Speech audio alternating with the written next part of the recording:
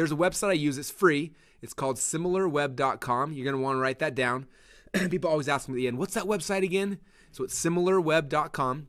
When I go to SimilarWeb.com, it looks kind of like this. And all I do is I type in the website URL of the funnel that I'm funnel hacking. So I typed in VenusFactor.com. I clicked on search, and boom, check this out. It shows me tons of stuff about that website. It shows me how much traffic they're getting. It shows me how long people stay on their websites, all sorts of stuff. So from this graph right here, I can see that right now Venus Factor gets between 1 and 3 million visitors a month. Okay, people ask me, how do they make $50,000 a day? It's because they're getting 3 million people a month that come to their website, right? So that's the first thing I can see. Now, if I scroll down on the page a little further, check this out. It shows me who are the top referring websites. That means what websites are sending traffic to Venus Factor.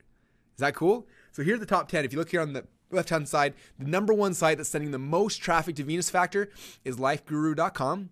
Number 2 is naturalnews.com. Number 3 is newsmax.com, and it kind of goes down from there. Now, how many of you guys know what lifeguru.com is? Yeah, I had no idea either. I'd never heard of it or seen it before, but I'm like, man, if they're sending that much traffic, I mean, who knows, maybe of the 3 million visitors a month they're getting, maybe 1 million a month are coming from lifeguru.com. I probably should go look at that site, don't you think? So I go to the website, and this is what it looks like. It's just a basic blog, right? It's getting a ton of traffic. I was looking at it, and the blog teaches you how to find love and eat healthy and look fit. And I'm looking around the blog, I'm like, how in the world are they sending 1 million visitors a month to Venus Factor? And I'm going around, and all of a sudden, boom, I see this little banner ad.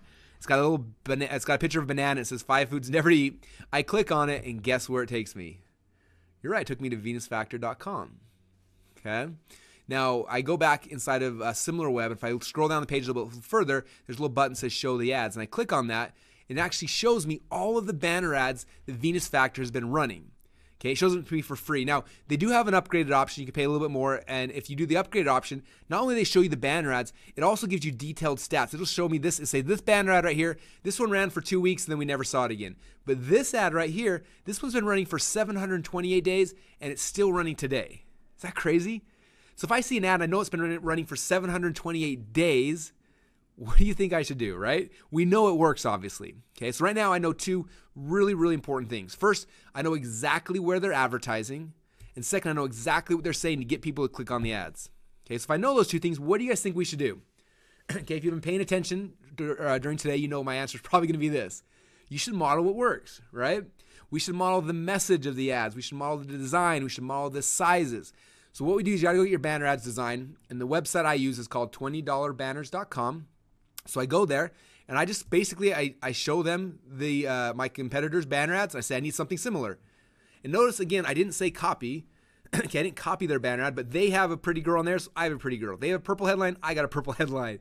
Okay, I model the look and the feel and the layout because they have already proven that on sites like lifeguru.com, this is the style ad that gets people to click. So I'm going to model theirs as close as I can. And then after I have the banner ad design, guess what I do, you guys? It's pretty complicated. I go back to the exact same website that my competitor's buying ads on, and I buy ads on the exact same website. How many of you guys just had an aha moment right there?